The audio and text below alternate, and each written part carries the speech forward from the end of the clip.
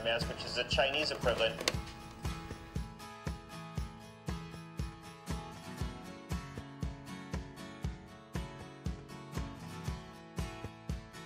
I have Parkinson's. Came down with it 10 years ago. Normally, because of Parkinson's, when I walk funny, you know, and I have a palsy in my upper extremities. But when I ride a bike, I'm just like everybody else. I can ride a bike better than I can walk, believe it or not. I've never taken a bike class, never taken, I have no diplomas, anything like that. I have no certificates. It's just, I just do bikes. You know, I always have. I have bikes throughout my house, and there's a bike in my bedroom, and you know, the kitchen's not sacred. The kitchen table is not sacred. You know, I have places to repair the bike in the garage, you know, but I repair bikes in the kitchen too. Yeah, the nickname started, it started by a friend of mine. He always saw me wherever I went. I was always riding my bike, like wherever I went, and for years, you know. This is like 20 years ago or so, 25 years ago. But he said to me, he goes, "What's up, Bicycle Ray?" And that stuck.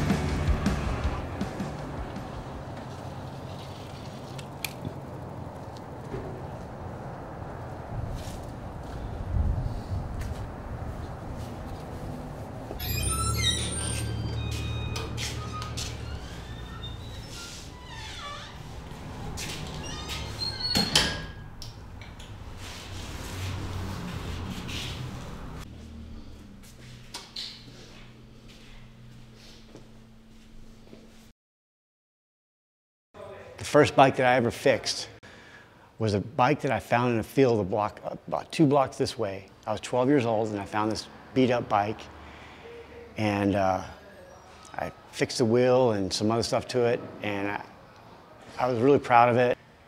And my first bicycle race was right in front of this place right here.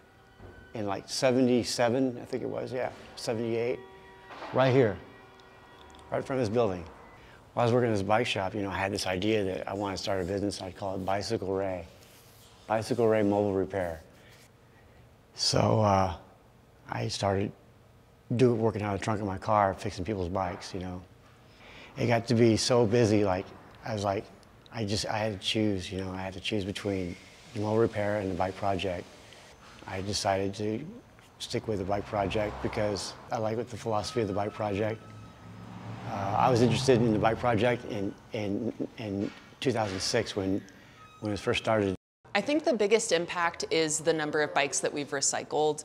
It's sort of, you know, it's sort of like the most obvious thing to mention, but it really is like the biggest impact is just that, you know, it's been estimated we've probably recycled 20,000 bikes at this point over 14 years. And so that's 20,000 bikes that are available to people in Reno at affordable prices. And one of the, like, you know, closest to my heart programs we have is called Biggest Little Commuter Program. And we subsidize the cost of a bike and a lock for low-income commuters in Reno. And it's for folks earning $20,000 or less a year. And we recently worked with an individual who was recovering from a heroin addiction and who had experienced human trafficking as a child.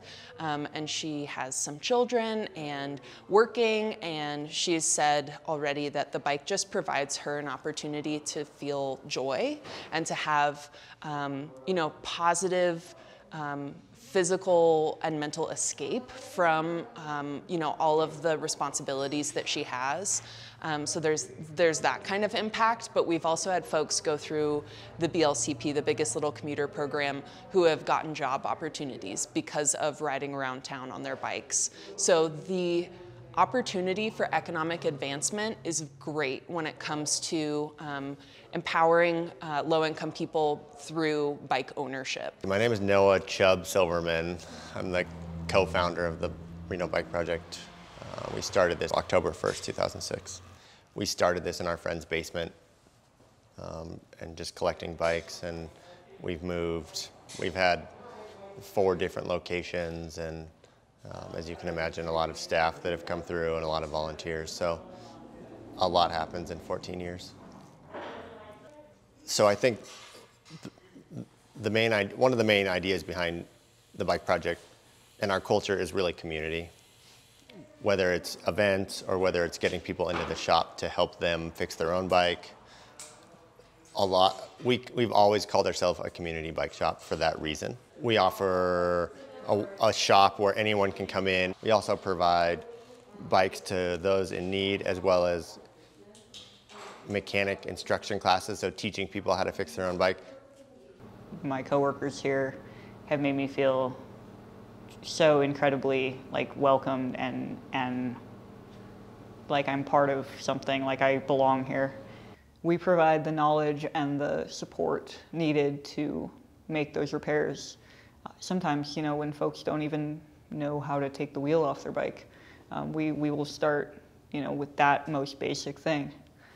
And that education component is what really sets us apart from other shops. It's what makes the bike project so unique and such a wonderful place to be and to work.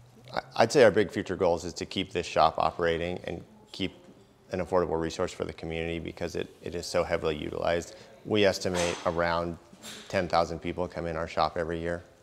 So those are all people that are getting something that they might not be able to get somewhere else, especially in cases where they can't afford a car or a bus pass. This provides a gap that is critical to a lot of people. So bike culture means there's going to be aspects of your life that revolve around bicycles. It's what you value, and so you value not only maybe places to ride, but seeing other bicycle riders. I mean, I'd like to think that my neighborhood is better if I see people riding their bikes, if I see families out riding their bikes. Bike culture is people that are consumed by bikes, you know, like in some way, like not necessarily not fanatical, but you know, a bike is part of their life. I believe that, you know, I'm bike culture, you know, not to sound arrogant, you know, but I believe that I am, because it's just what I love to do. I think bike culture shows a little bit of extra care. I think that especially the Reno bike culture is about doing something yourself. It's about investing in something that takes work, but that gives back to you in immeasurable ways. But beyond that, it's also just about like care for the community. You know, when you choose to ride a bike, you're choosing to do something that's healthy for you, that's better for the environment, that reminds drivers to slow down and be safe in neighborhoods. Bike culture in Reno, to me at least, is kind of hard to separate from some of the youth culture coming out of the university. Currently, it means freedom. Cycling is when I'm on my bike is one of the only times that I am not overthinking everything. Well, it's a lot of things. It's an activity. It's transportation. It's a movement. It's it's an idea. So along there's a lot of aspects depending on if I want to just go have fun or if I want to go somewhere or if I want to make a statement. I can do all of those. What's my favorite part of being a part of a biking community? I like the people. People are like, it's about people mainly, I think people that are passionate about cycling and about biking, they have a certain thought process that I just enjoy being around. They're like me. And they get it. They understand the joy of a bike.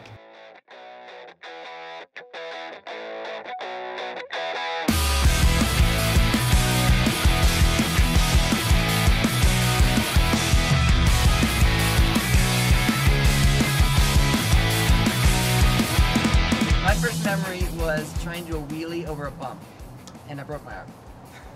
Yeah, that's my memory. I had to like throw it on top of my bike and like push myself home. I think I was like 4 years old. That's not a good. It was a terrible first. I'm surprised you can ride a bike. I fuck myself up every day to this day. Can I cast? Is that okay?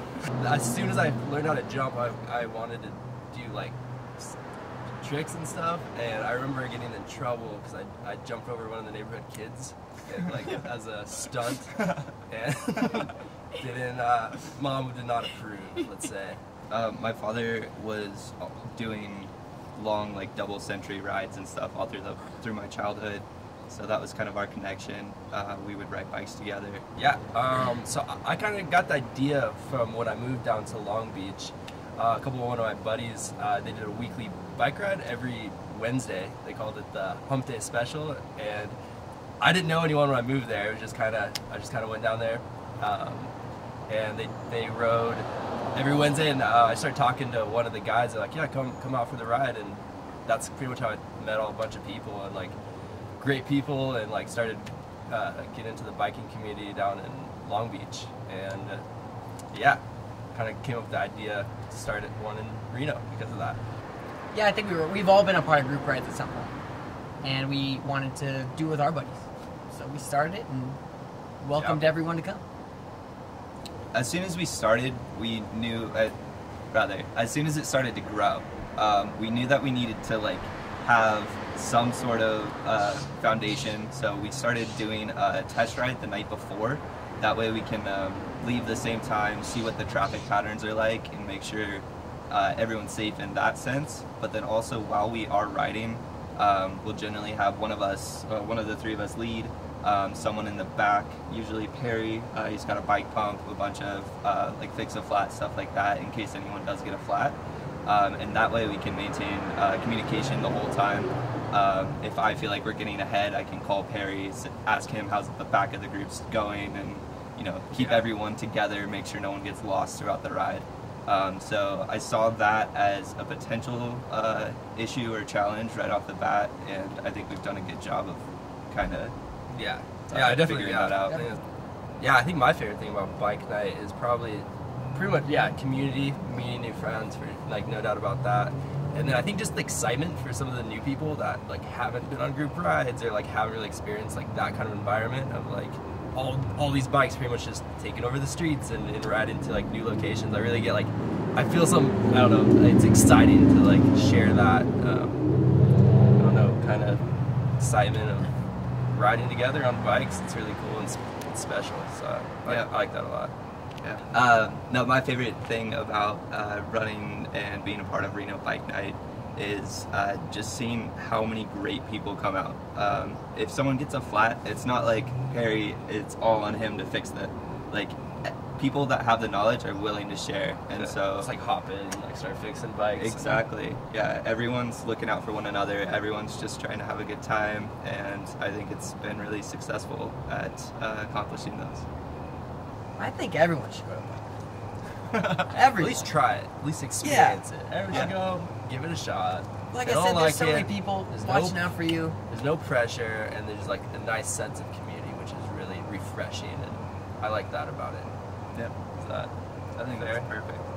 get a bike, tall, small, come on out, ride. All bikes, mountain bikes. All bikes, all bikes. And yeah. I want to put that on a shirt. All bikes, all bikes. All bikes, all bikes.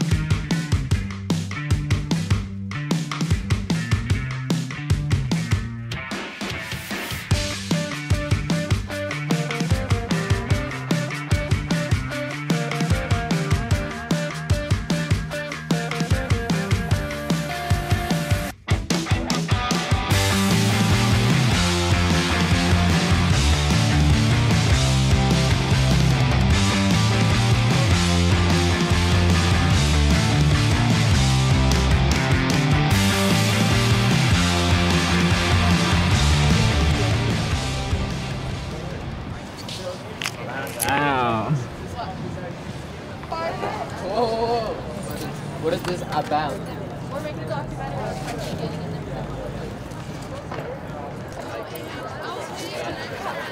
Sorry, Glenn. Here's a sweet bite. That's the last thing I want to do. Well, I can take it. Sit on the couch. Jaycee will direct you the rest of the way. I come here just because I love riding bikes. It's what I do with most of my free time. I either like work on bikes or ride them, and like I found this community and it's great. Generally what I look forward to every week is coming here. I think, you know, Reno's kind of a small city, almost a large town, but some event like this, it makes it a little bit more personal. Yeah, it's a great way to bring community together. Cycling is important to me because it's like freedom. It's, you know, we go to beautiful places every time. We see things that I've never seen. I've lived here my whole life, and I see things that are new and exciting, and get some cardio in there. You know, I think Reno Bike Night is important because it's bringing the community together. It's bringing like-minded people and even strangers, and it's cool just to like mix the cultures, especially meeting here at the flat spot. It's all good vibes, everybody's chilling. And honestly, as long as you're out there riding, like you're in the bike culture, like you're out here in the city doing it.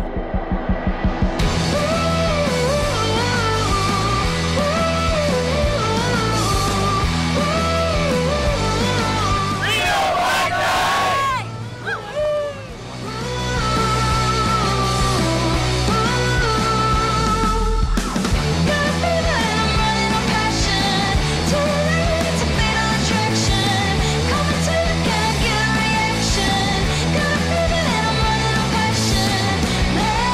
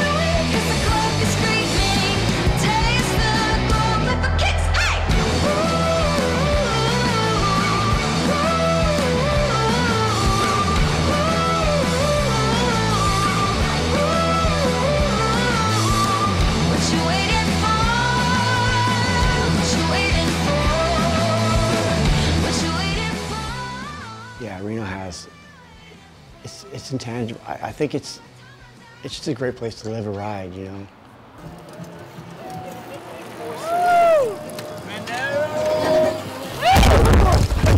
Shit! I'm so sorry, bro. You're good, man. I did not see you, dude. You're totally good. Did I hit your camera? Man. Did it? Is it okay? I don't know. We'll find out. I think I saved it. You saved it, but like. Okay. Dude, it's still recording, man. No, I'm like more worried about your shot. I'm more worried about your camera, dude. Take a shot. I think so, yeah. Are you okay? Are you able to record? Yeah. Like, holy shit, that was dark. Sorry. Yeah. I totally thought I was good. I didn't expect people to come on this side. Is it anything okay? It's still rolling. Is it Zoom? Holy fuck! I was out of nowhere, man.